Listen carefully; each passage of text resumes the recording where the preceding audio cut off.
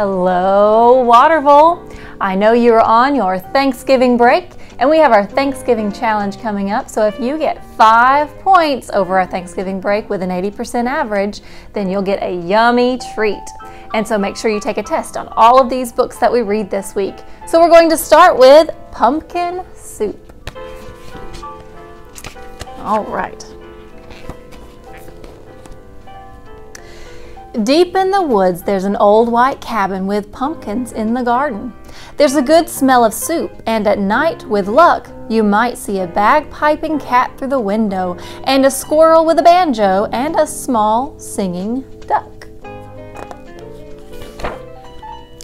Pumpkin soup, the best you ever tasted, made by a cat who slices up the pumpkin, made by the squirrel who stirs in the water, made by the duck who scoops up a pipkin of salt and tips in just enough. Does that sound good? They slurp their soup and play their song, then pop off to bed in a quilt stitched together by the cat, embroidered by the squirrel, and filled with fine feathers from the duck. And it's peaceful in the old white cabin. Everyone has his own job to do. Everyone is happy, or so it seems. But one morning, the duck woke up early. He tiptoed into the kitchen and smiled at the squirrel's special spoon. "Wouldn't it be fine," he murmured, "if I could be the head cook?" He drew up a stool, hopped on top, and reached until his beak just touched the tip of the spoon. Kerplunk! Down it clattered. Then the duck trotted back to the bedroom, held up the spoon, and said, "Today it's my turn to stir the soup." "That's mine," squeaked the squirrel. "Stirring is my job. Give that back." "You're much too small," snapped the cat. "We'll cook the way we always have." But the duck held on tight until the squirrel tugged with all his might, and whoops! The spoon spun through the air and bopped the cat on the head. Then there was trouble. A horrible squabble, a row, a racket, a rumpus in the old white cabin. "I'm not staying here," wailed the duck. "You never let me help with anything." And he packed up a wheelbarrow, put on his hat, and waddled away. "You'll be back," stormed the cat, "after we've cleaned up." And the squirrel shook his spoon in the air, but the duck didn't come back. Not for breakfast, not even for lunch. "I'll find him," scoffed the cat. "He'll be hiding outside. I bet he's in the pumpkin patch." But the duck was not in the pumpkin patch. They could not find him anywhere.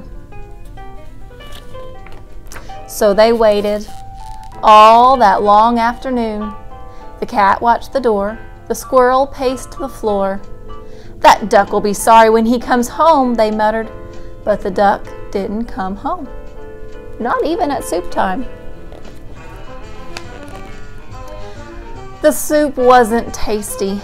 They'd made it too salty. They didn't feel hungry anyway. They both sobbed over supper, and their tears dripped into the soup and made it even saltier. "We should have let him stir the soup," sniffled the squirrel. "He was only trying to help," wept the cat. "Let's go out and look for him."